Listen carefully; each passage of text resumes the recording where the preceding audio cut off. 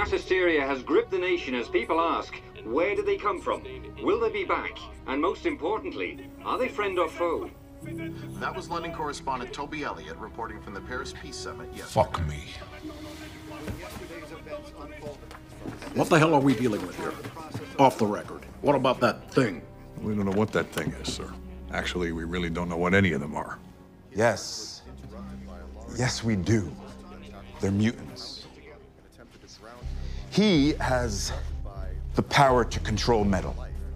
Last I checked, that's what most of your weapons were made of. And she can transform into anyone.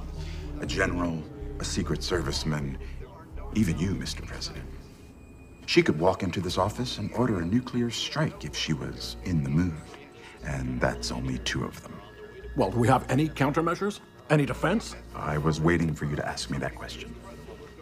That's an experimental program, sir. Strictly off the books.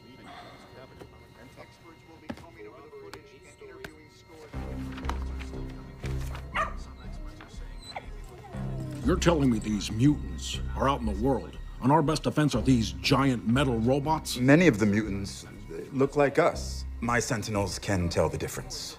I have 8 prototypes ready to go. They're built out of a space-age polymer, not an ounce of metal on them.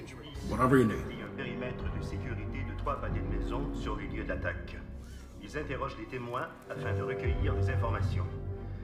Il n'y a aucune piste qui permette d'identifier ou de localiser les assaillants, mais des traces de sang de la mystérieuse femme bleue ont été retrouvées sur les lieux.